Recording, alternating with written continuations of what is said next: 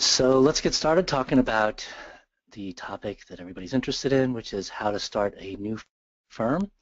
Um, Two people are going to be talking today, my friend Craig Bayer, so I'll let Craig tell you a little bit about him and what he does, and then I'll tell you a bit about me, and then we'll get started. Yeah, so I have been a legal technology consultant for, I guess, a long time now. It's the only thing that I've ever done. I started off as a uh, person who wanted to be a lawyer and got a degree in history and political science. And I made the mistake of working at a law firm before I went to law school and really decided it wasn't for me. But I got into legal software and installing and setting it up for law firms, and I've been doing that ever since, just helping firms with practice management, document management software, billing and accounting, things like that. And I am Ernie Svensson. As I mentioned earlier, Craig and I are good friends. We've done a lot of programs together because I'm an attorney who started trying to figure out how to embrace technology, how to leverage it, and make use of it in my at first big firm practice and then later solo practice. And I found out that it's nice to try to figure things out on your own if you have time and you're interested, but it's better to find people like Craig who know this stuff really well and ask them a lot of questions, and then they can help you learn this stuff much better and much faster. So Craig is somebody I relied on when I was trying to figure out how to become paperless and how to be more efficient with technology. So we got to be friends way back when, and we've continued to stay friends, and we do a lot of these talks together. So today's talk is going to be about creating a new law firm, which is something that lawyers do from time to time. And it's, of course, a very stressful but also very exciting time in a lawyer's life when they start a new practice and break free from either their old practice or start out fresh out of law school. And if you're starting a new law firm, then the main thing you want to do is create something that's really smooth, something that's efficient, something that's easy to operate, that's lucrative, because if you can't sustain your practice, that's not going to be good. So it's not as much about the technology as it is about creating a practice that is smooth. And I went through this process when I left the big firm where I was for 20 years and went out as a solo. And there's some key questions that have to be asked and things that have to be addressed, and that's what we're going to be talking about today. We're going to be talking really about creating a modern law firm because the kind of law firm you would create today is going to be different than the kind of law firm one would create if they were starting out, say, 20 years ago.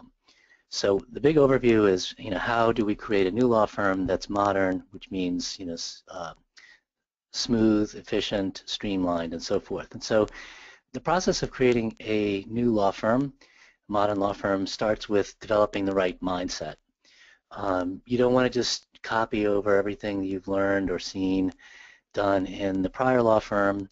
You want to think about doing things in a new way, and that's because technology is always evolving and there's always new options and new things that you can be doing, and so you want to pay attention to that. And you also want to think about, well, as you're getting ready to go live, so to speak, and make the announcement and become official, what are the things that you have to start working on right away so that that can happen smoothly and you can make a good transition into the new practice.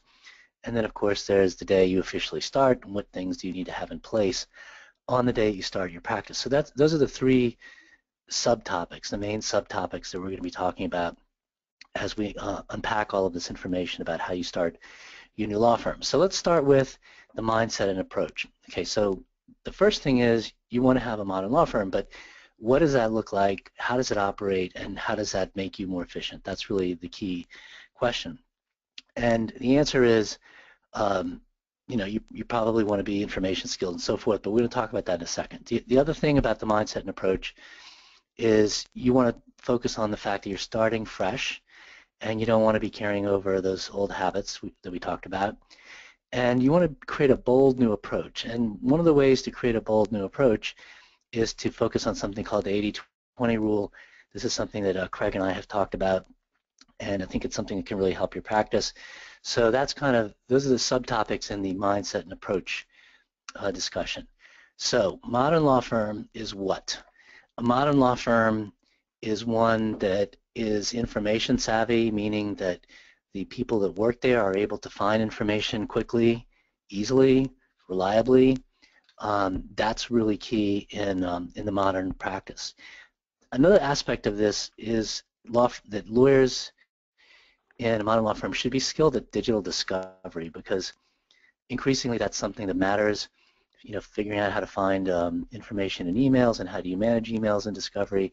And every day discovery involves more digital information. So, it's not just about managing the information you have, but it's also about managing information that comes up in cases that you're working on if you're a litigator and so forth. And the last part of this is being able to find information quickly and reliably even when you're not in the office, which I know is something that you, Craig, help a lot of folks with when they're setting up their practice, right? Absolutely. And so really you have to start off thinking, traditionally, like you said, 20 years ago, brick and mortar practice, and you went to work and you worked in there. Now, even if you have an office or you work out of your home, it doesn't really matter. You have to be mobile, and you're going to really be expected, and you'll want to be able to work from different places. So one of the first things I tell people when they're going off of their own practices, especially if they're an attorney, you need to have a laptop. Like, don't buy a desktop and a laptop. You probably don't have a lot of money to start off with. Buy a laptop. And then when you start thinking about what software and applications you're going to use, you want to make sure that that stuff is able to be accessed on your laptop or on your mobile device. So that's like on a checklist of, what am I going to use in my practice? Am I going to be able to work anywhere? What you want to talk about, and maybe this is the good mindset that you're talking about, is, you don't want to be tethered to a server at an office that you have to go in and do stuff. That's just not the way people want to work anymore. So you need to be completely mobile in pretty much everything that you do. Right. So yeah, so you want to be information savvy, you want to be location independent, which means mobile. You want to automate or figure out how to outsource things that you need to work on with other people. And you want to think about how your practice is going to be online, with client portals and with marketing online and so forth. And so, Craig's absolutely right. You don't want to just copy over what you've seen before. You want to think about doing things in new ways. And so one of the things I see a lot with lawyers that I help to do this, to start their new practice, is the idea of letting go of things that used to work or that have become expensive or are relatively expensive given the advance of technology, and maybe you can do things in a new way. So you want to, avoid dying platforms is one topic, I guess, and there's probably a lot to say about this, but I don't know about you, Craig, but when I think of dying platforms, not that WordPerfect is a dying platform, but it's got sort of the hallmark of a dying platform in that it's not dominant anymore, and so it doesn't connect to as many things, right?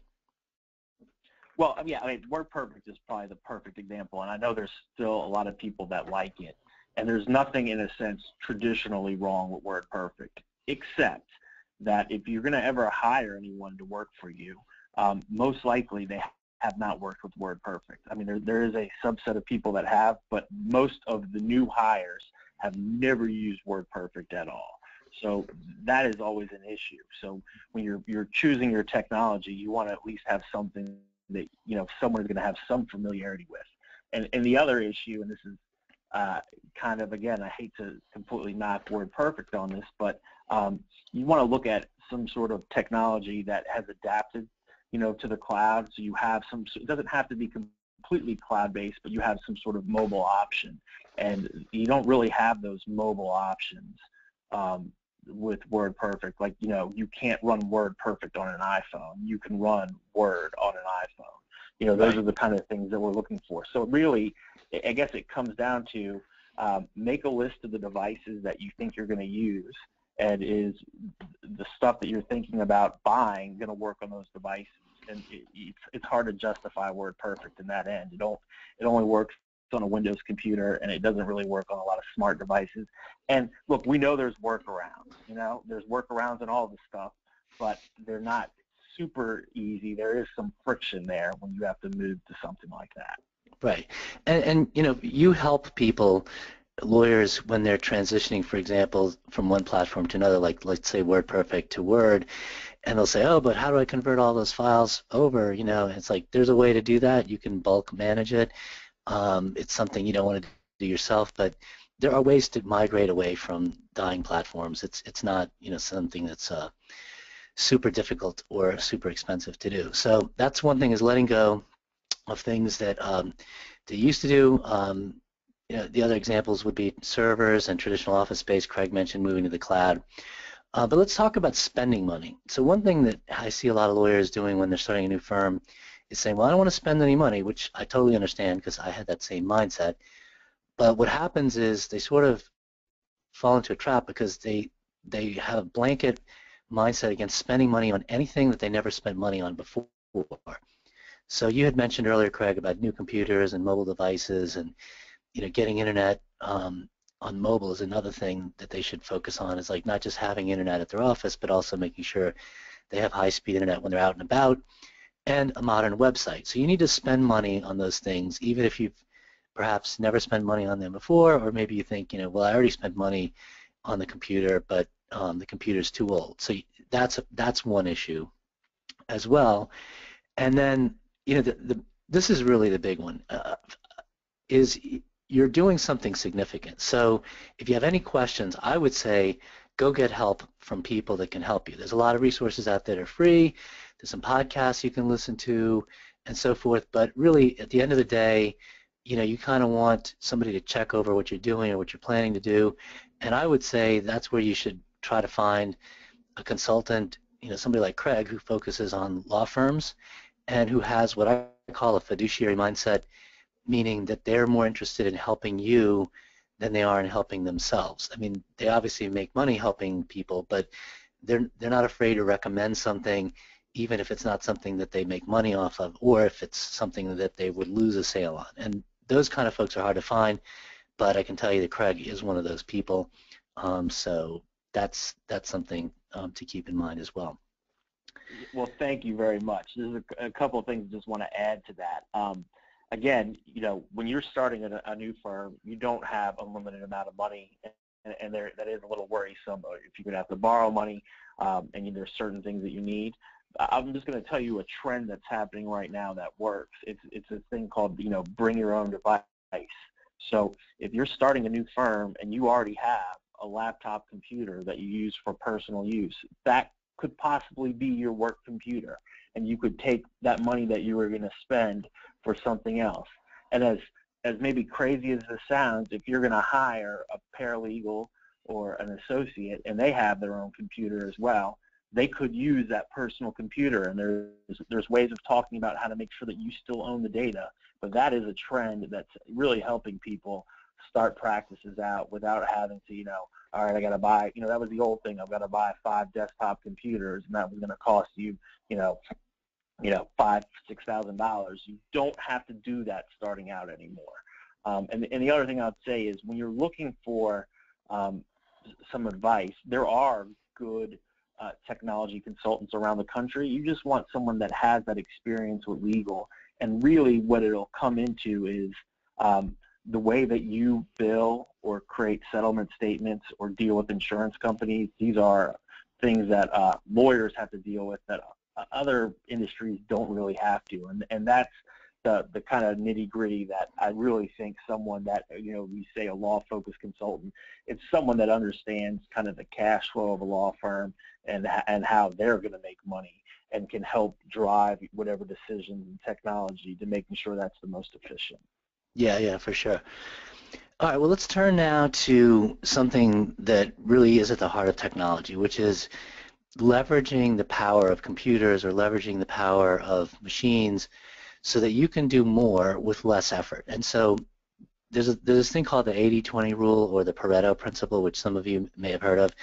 Pareto was an economist in Italy, I think in the Middle Ages or late Middle Ages, and he focused on how sometimes you can put a little effort in and get maximum results. So you could, for example, put in 20% of effort but get 80% of the returns that you would normally get if you put in 100%. So the idea is, at some point, you want to not put in extra effort. You want to work smarter, not harder, basically, is the message here. So this means really for lawyers that you kind of have to abandon this tendency, which we all tend to have, of seeking perfection, right? We live in a world where everything we do is questioned and it's all high stakes, and so we tend to obsess and try to achieve perfection, and then sometimes not take action until we know how we're going to get that perfection. Well, the 80-20 rule says let's stop trying to do that because you're never going to achieve perfection, and that extra effort that you put in a lot of the times isn't worth it. So what you're trying to do is get big gains that come from even minimal effort. Now, automation can definitely provide this, but this goes deeper than just using software or virtual assistants, right? It's a way of looking at what's going on and creating a strategy and creating systems, because systems aren't necessarily something that a computer does. It's something that you apply to the work you do, and some of that work involves computers. But it's about being systematic in a really smart way. And I know, Craig, you've looked at this. I don't know if you have anything to say about the 80-20 rule, but I know we've talked about this and how important it is. Well, I think that when you find something that makes you so much more efficient, whether it's the way that you schedule appointments or anything, I mean, you just can't imagine living the other way.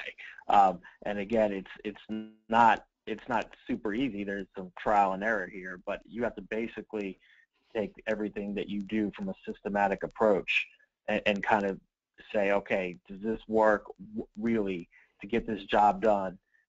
What can I do? I'm just going to give you this example right here, and this sounds really simple, but it's changed my life really in the practice to make me a better consultant. Is I've put a link in my email that allows clients to schedule appointments for me. So I no longer have to do the back and forth where my assistant then calls their assistant, and then we try to look at two separate calendar bases. I just gave a link so clients can click on the link and schedule an appointment. They can look at their calendar, and they're looking at mine. They can schedule an appointment. I mean, that one thing right there is one of the best things I've done, and it's so simple and it's so easy, and clients love it. So it's just finding stuff like that that really can make a big difference. Yeah, for sure. I first came across this concept reading Tim Ferriss's 4-Hour Workweek, which is a really great book. It can be all over the place for a lot of things, but it's really great for automation and definitely explains the 80-20 rule. And then also Perry Marshall's book 80-20 Sales and Marketing, which talks about it in the context of marketing. All right, so that's how you become efficient. That's how you kind of the mindset and the approach. Let's talk about pre-launch. So when we talk about pre-launch, we're going to be talking about things like dealing with existing clients if you're in a firm, or if you're not in a firm, getting new clients. That comes under the rubric of marketing. We talk about back office software, the kinds of things that lawyers need or think that they need. In some cases, they don't really need. So the question is, what do you really need and why? We're going to talk about equipment. We're going to drill into what kinds of computers you would buy and so forth, and what are the best options there. So let's get started with marketing and clients. So the first thing, of course, the lawyers know that they need to do is, if they're in a firm, they know that they need to talk to the clients that they're planning on taking and saying, look, I'm leaving. Here's the deal, and you have to consult the ethics rules and so forth, and work with your existing firm, and hopefully they're cool with that. If you're starting out from scratch, you don't have this problem, so that's pretty easy. But you are going to need clients, and so you need to think about that. So one of the things you want to be thinking about is, what kind of clients do you want? So just because you had certain kinds of clients in the other firm, or just because you thought you wanted to practice a certain kind of way coming out of law school, you really need to think about what kind of work do you really, really like doing, and try to get more of that kind of work and not just more of a lot of kind of work, because you'll be happier, your clients will be happier, the profession will be better off if you're really happy serving the kinds of people that you really like and that can get to really know, like, and trust you. So marketing requires drilling into what sort of focus are you going to have, what's your, to use buzzwords, target audience, your niche, the people that you really want to focus on. You have to think about that, and you shouldn't do this just reflexively. Now, it may be if you're starting out of law school, you don't know what kind of clients you want to work with, you don't have experience, fine. But if you've been in practice for a while, you should kind of have a sense of what sorts of clients you like working with and what kinds of legal problems you like solving.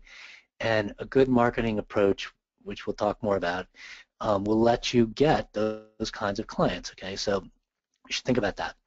And then you need to plan for how you're going to make yourself available and known and establish your reputation. A lot of that happens, word of mouth, face-to-face, networking and so forth, but a lot of it happens these days online. So you're going to need a website, you're going to need an email service to be able to send out email newsletters and email notifications. But first of all, you need a domain name. So you need to brainstorm, what's your domain name going to be? So in my case, it was, svenssonlaw.com, and I went and rented that domain name at hover.com. But if you're not sure what kind of domain name you want to have, you don't want to use your last name, you want to come up with something clever, you can go to wordoid.com, brainstorm there, and then go to hover.com and get the domains there, or go to GoDaddy if you prefer GoDaddy. So that's the overview of marketing. Now let's turn to what kind of software you're going to need to run your back office. And here's where I think Craig really can give you the best advice. Yeah, and just one thing to add, it's really what I've noticed, law firms, when they're picking out their names, they're going by what domain name they could get, which is important. So that really does drive the decision to make sure, if you want to be, the Smith Law Firm, you're never going to get that domain name. So see what's available, and that will help that decision. Yeah, so going into back office software, there's a lot of I wouldn't say there's a lot of confusion in the space when you're starting out of what type of software do you really need to get. And so I'm trying not to use, people have all sorts of different definitions of what is practice management software, but let's talk about what you need starting off. You have to be able to do a couple of things. If you're doing any sort of fixed fee or hourly billing, you have to be able to track information and easily create a bill and send it out to a client. And if you're contingency based, you have to be able to still track expenses and be able to create a settlement statement and give it to a client. You also have to be able to create a tax return and work with the CPA. If you can't do these things, you'll just go out of business. So this is the most important thing. This is what you should be looking for first. Could this be part of a practice management software? It could be. But again, you want to make a list of, are you an insurance defense firm that needs to be able to do leads billing?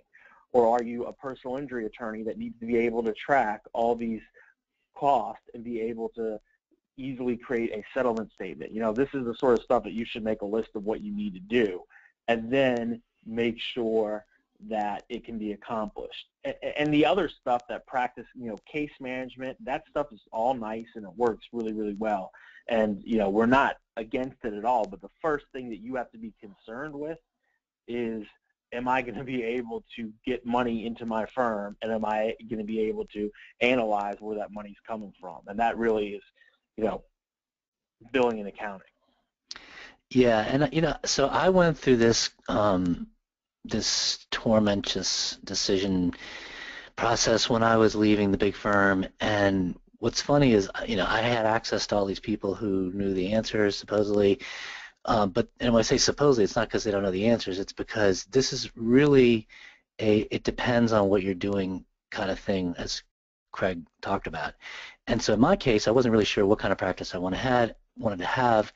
And I knew that if I made a decision to go with some particular practice management software, or if I went with some billing software, that I probably would never change. I looked at my big firm, which they had bought into some accounting package that was the biggest, greatest, most amazing thing that was probably too much for what they, for the size of their firm. And as I learned more and more about it, I realized they could have saved money, and they would have been better off with a smaller system that was more suited to what they did.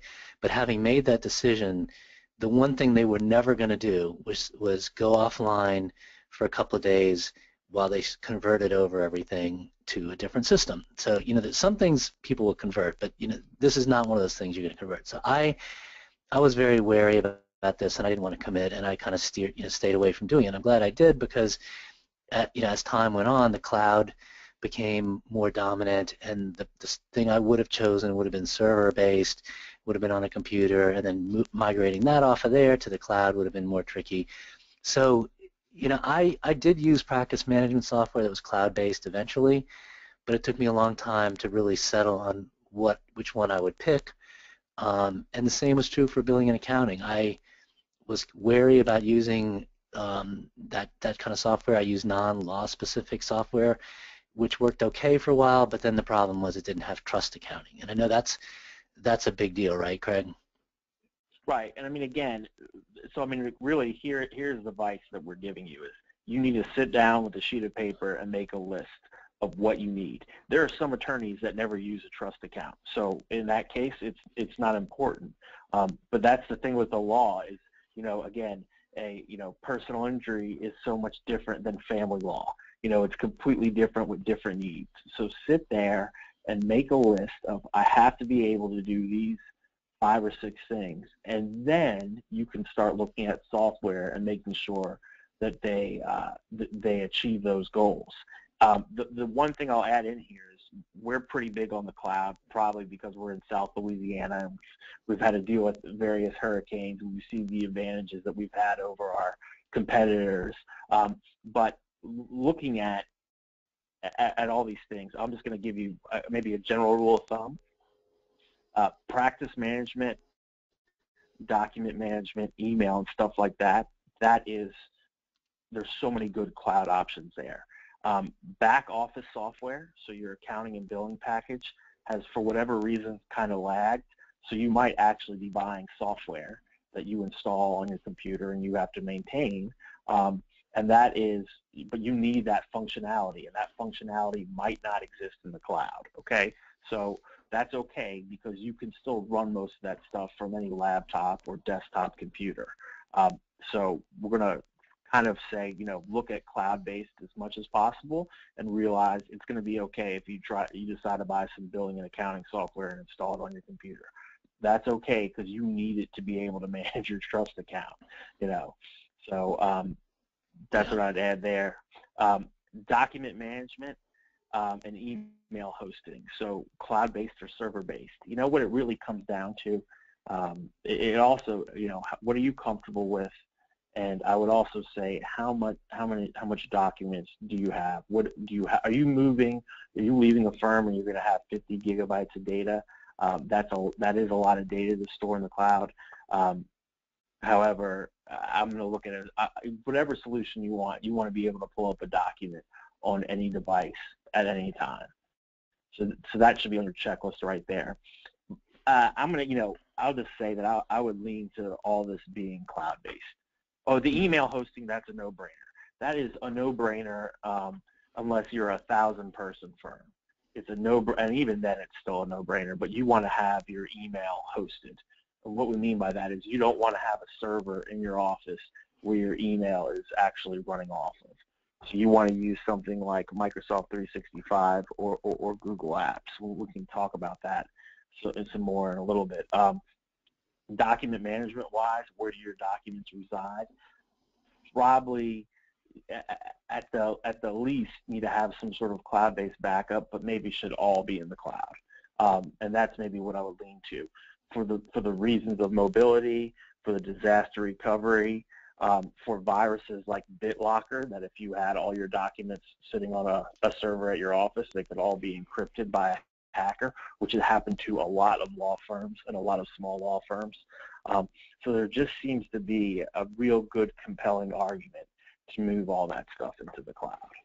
Yeah, I mean, I think these days you need a really good reason to continue to use servers or to buy a server in the first place. And I'm not saying that there aren't good reasons. You gave one example, but the mindset should be toward like the cloud wherever possible, unless there's something that you need to do that involves owning a server. But let's be clear on this, because this is where there is a lot of misinformation, and I feel that some people, when they're starting out, they blow money on this huge server that they don't need. Let's say that you decide that you need an accounting software because it does the trust accounting and it does the leads billing, and you have to run that at your office. Okay, That does not mean that you need to go out and buy a $10,000 server. Okay, we're not saying that, and I think people fall into that trap when they're starting out. You could buy a $600 desktop and run that off of it. The technology's advanced so much that when you're buying a desktop computer now, it was a server 5 years ago, or it's more powerful than a server 5 years ago. So even if you have to run some on-premise stuff, we might be able, when you're starting off at least, to run that off the desktops. And maybe, in a year or two, when you grow and you add more people, you might have to buy a more robust machine. But the days of buying, these $5,000 servers when you're just starting off to a small firm, that's over. That doesn't happen anymore. Right. And we both have a friend, a young lawyer, who he runs Macs, and so he needs to do some things that have to happen on Windows computers, and he basically just rents space in the cloud so he can run Microsoft applications because he doesn't want to even own a physical computer to keep track of it, and that's another option. So that there's all kinds of options here. In general, you want to think about the cloud, you want to pay attention to all the different applications that you need to use. As Craig said, make a list. Another factor is if you're a solo, you can get away with some things that you wouldn't be able to get away with if you're in a group of other people because you have to collaborate. So all those are factors. I would say talk to a consultant and get help and make sure that you have a clear idea of what you're doing and why you're doing it. But basically, Craig and I are in complete agreement, I think, on all these things. Let me just add one thing here. This is, I don't really want to get involved in some sort of, can you use cloud computing? We're saying go with cloud computing, but just think about this, because we're saying here, your document management cloud-based. If you are a personal injury attorney and you're dealing with a lot of medical records, you need to make sure that whatever you're using is HIPAA compliant. Those are the kind of things that you just need to check. Again, this is making a list. So am I dealing with medical records? Yes. So if I'm going with a cloud-based, it has to be HIPAA compliant. Make sure that you kind of address those issues. Right.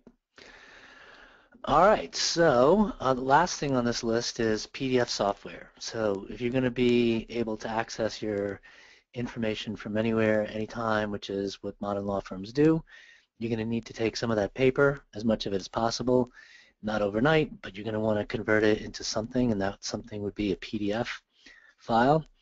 Lawyers are increasingly familiar with PDFs because federal courts now require all pleadings to be filed in PDF format. PDFs come in digital discovery a lot of times. So we're familiar with PDFs. The problem with lawyers is we tend to just say, yeah, I can open a PDF and read it, but we don't know how to manipulate the PDFs and do things like insert pages or rotate pages that have been misrotated, or bait stamp them, or redact them, or search across a batch of PDFs. There's a whole bunch of things that you can do with PDFs if you, A, are familiar with the options, and B, know how to do it. So you can do a lot with the free Adobe Reader program, but lawyers should get Adobe Acrobat or its equivalent, which would be Nuance Power PDF.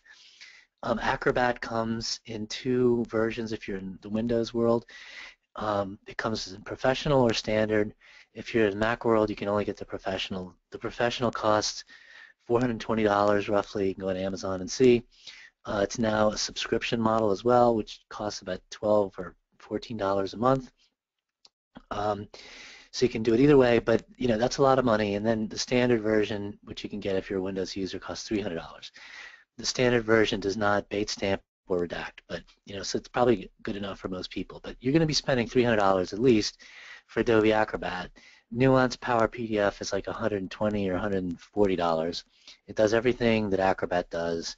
It actually has a nicer interface.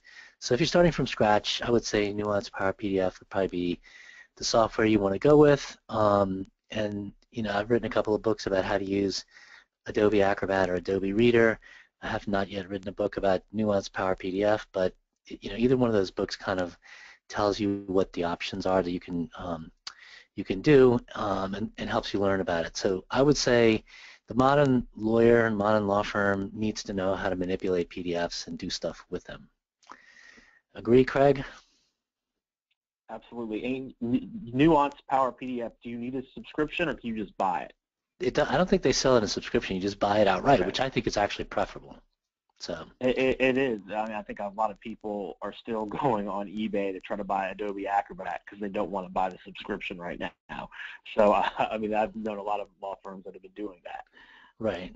And Adobe, one of the things Adobe is doing, which a lot of companies are doing now, is they've got this new offering called Adobe DC Direct Cloud or Document Cloud or something in the cloud.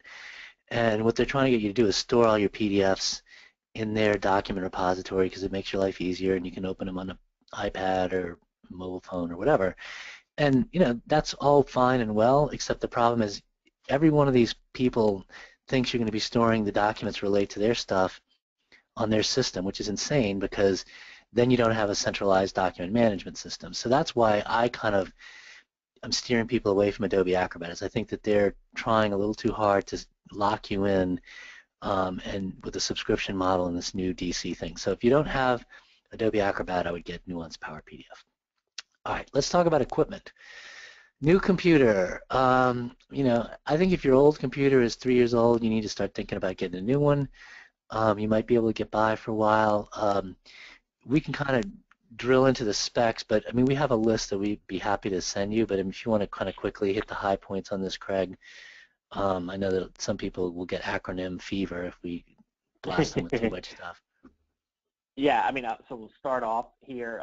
Windows or Mac, really not that much of an issue. They both do the same job. So if you're comfortable with one or the other, pick that what you're comfortable with. If you don't have a compelling reason to move, I wouldn't move.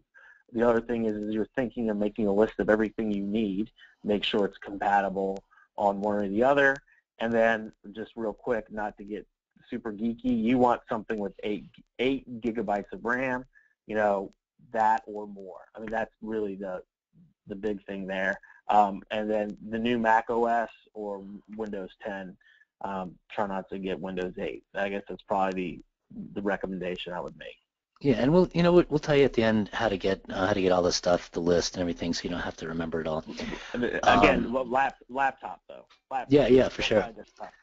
Right. Again, you're not going to have a desktop at your house, a desktop at your office, and then a laptop you travel with. Just have one computer. Yeah. And then, your phone, you have a smartphone. Craig mentioned, bring your own device, use as many of your devices that you already own.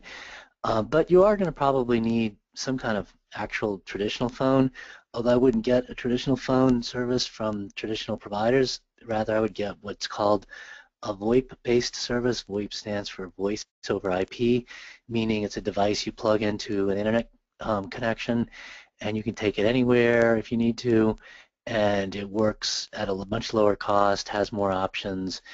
Vonage and Pocket 8 are two of the ones you could use. You can also use Skype actually, and even Ring Central.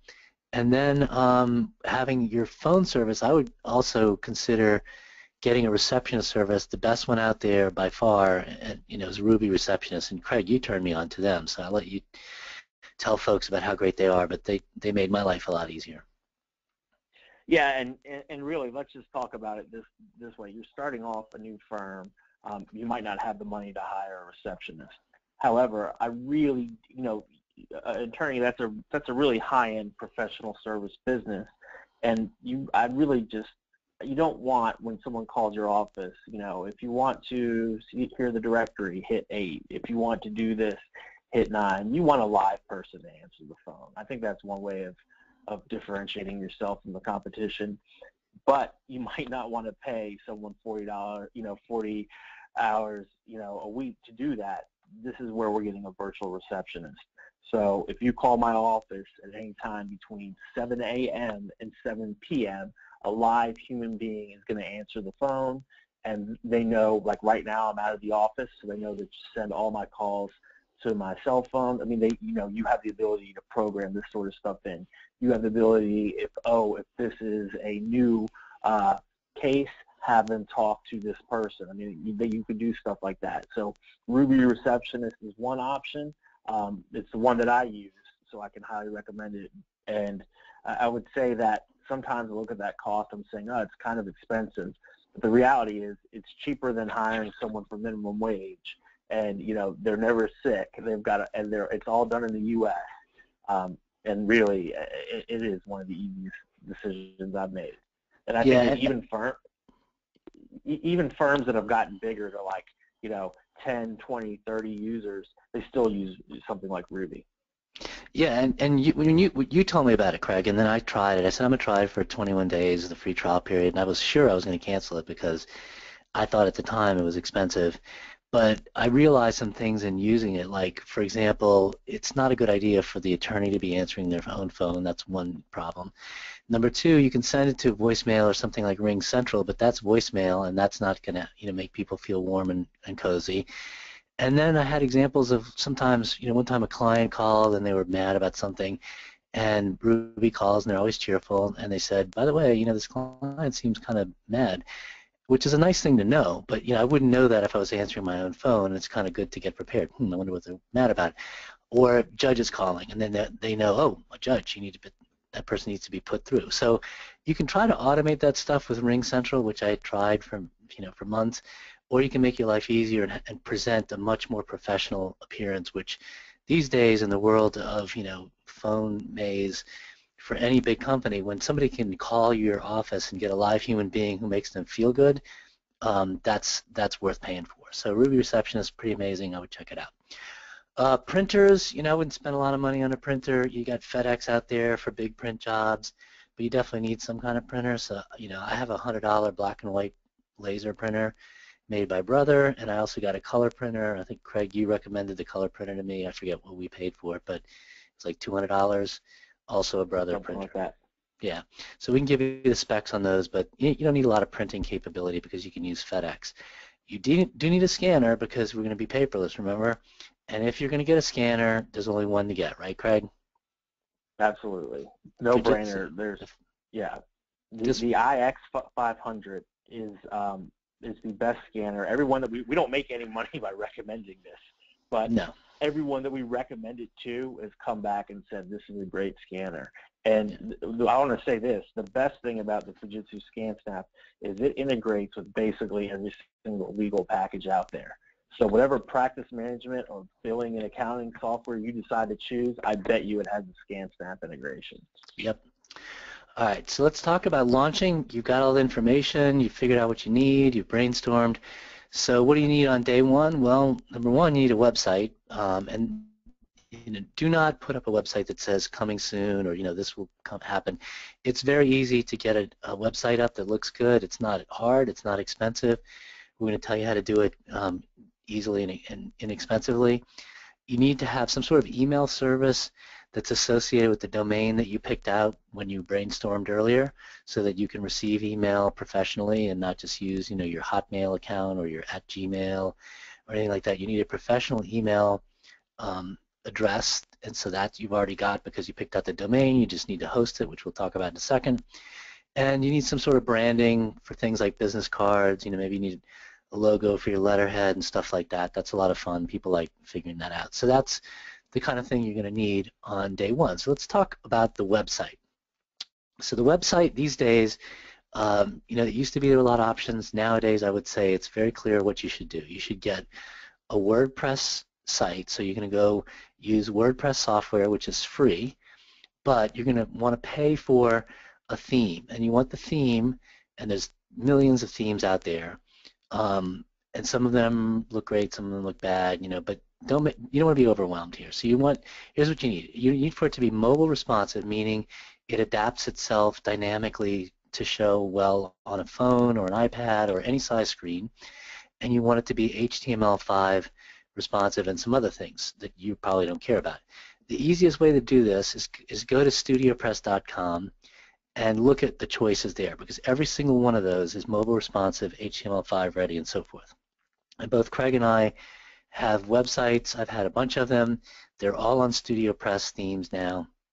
All of those themes are powered by the Genesis framework, which again you don't care about, but you're going to need to get that too.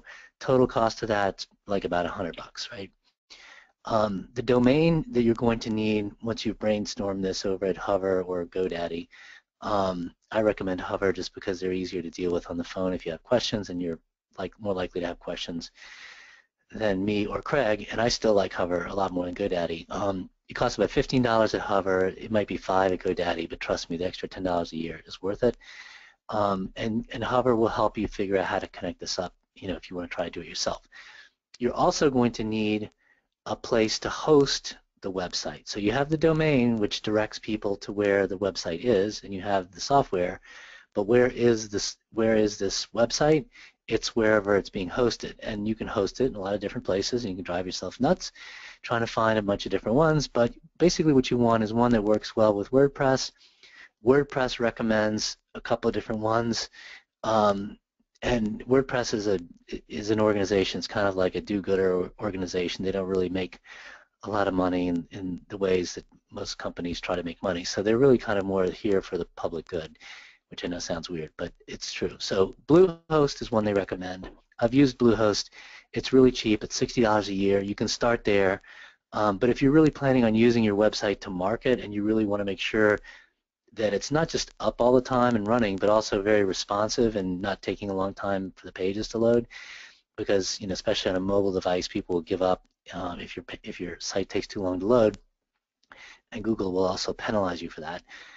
You want something like WP Engine, which costs $30 a month, or Web Synthesis, made by the same folks who do StudioPress. That one costs $47 a month. And if you're serious about getting clients and so forth, I would recommend good hosting. I would not waste time on design. You can get that done later. The design is accomplished when you pick the theme that you like. Later on, you can circle back to design, but this is an area where people stall out because they spend too much money with a designer who won't tell them that none of that stuff really matters. So trust me, it doesn't matter. Just don't waste money on that. Right, especially just real quick, when you're Yeah. starting out, you have a finite budget, so we just want to get something up there that looks really good, and so that is, again, you might do a refresh of the website 3 years into business when you've got a better idea of what you're doing, and maybe you'll hire someone then to do it, but this is just the nuts and bolts to get you off the ground. Yeah, for sure. And email. So we talked about web-based email. I use Google Apps for Business. I don't use Microsoft as much just because I'm Mac-based. If I was a heavy Mac user, I would look more to Microsoft. But my main message, and I'll turn it over to Craig because he knows more about this than I do. My main message is, you want web-based email because, who's better at keeping servers up and running? You, me, anybody we know, Fortune 500 company IT people, or geniuses who graduated from Stanford who go to work for Google and Microsoft? Answer: geniuses who go to work for Google and Microsoft, right? Yeah, absolutely. So we're just going to make this real easy for you. You're either going to get Google Apps or Microsoft 365. About $5 an email address a month, and they do basically the same thing. The way that you're going to make that decision is based on what sort of software you get. Some practice management software directly integrates with Google Apps, and some of it directly integrates with Microsoft 365. So that really helps drive the decision. And just to let you know, you can run Microsoft 365 on a Mac or a Windows computer. You can run Google Apps on a Mac or a Windows computer. So I think this really comes down to what sort of practice management software you pick, just to see what they integrate with, and that will help drive your decision. The other thing I would add is if you like Gmail, go with Google Apps. If you like Outlook, go with Microsoft 365. Yep. And then you're going to have to hook that domain that you have to wherever you're hosting your email with either Google or Microsoft. You can try to do it yourself, or I would just go to Upwork.com, which used to be called Odesk, and Elance. Those were two different virtual assistant outsourced companies. They merged and became Upwork. And so Upwork.com is where you go and you hire freelancers on an as-needed basis. And that's probably the cheapest, best place to get that work done, as well as have them set up your website and so forth. So I got my websites set up and email, like for $200. I know you did the same thing, Craig. You've used Upwork as well, right? Absolutely. Yeah, so it's just really easy just to get that basic website out that looks professional enough that'll do the job. Yep. And then mail service. So this is something that a lot of people overlook. They figure, okay, well, I got my domain, at Svensson Law or whatever your firm's name is, and I can send emails out there. And so if I'm, going to send emails to my client, I'll send it from there. And, you are going to be sending it from that address. But the problem is if you send too many emails at one time to a group of people from your business email address, the internet service providers out there immediately look at you and think, is this person a spammer? And they have algorithms to figure out whether you might be a spammer or not. Google won't even let you send emails to more than 100 people or 100 people at a time. So, and you don't want to be sending emails where everybody can see who all you're sending all the emails to. That's not professional. So if you're going to have a way of messaging your clients or your prospective clients, you need a professional email service, and they're really not that expensive. I mean, MailChimp is free for up to 2,000 names. Aweber is professional. That's probably the best professional one that you pay for, and that one's $19 a month. And I use Infusionsoft. You probably don't need to. That's $199 a month. But what these services do is they allow you to send through that company's server. So that company is kind of acting as an agent and making sure that before they release your emails out into the wild, that you're reputable. So the fact that it's coming out of their servers makes it more likely to go through and will cause you less problems. If you try to do it yourself, you will probably get into trouble with Google, and then that ultimately might even affect your main email account. But if you're going to have a website, you should collect people's email addresses. You should certainly collect your clients' email addresses. And there's a lot to be said about the marketing and how you collect prospective clients' email addresses, which we're not going to be able to get into. But there's no reason not to get MailChimp. It's free, so I would just go get MailChimp. Yeah, just to add one thing to that, you might have right now no intention to send out any sort of newsletter, and that's fine, but that probably is going to change someday. And so if you just set this up now when MailChimp's free and start collecting it, 2 years down the line when you start doing it and you realize the benefit, you've already got a mailing list. Yep, exactly.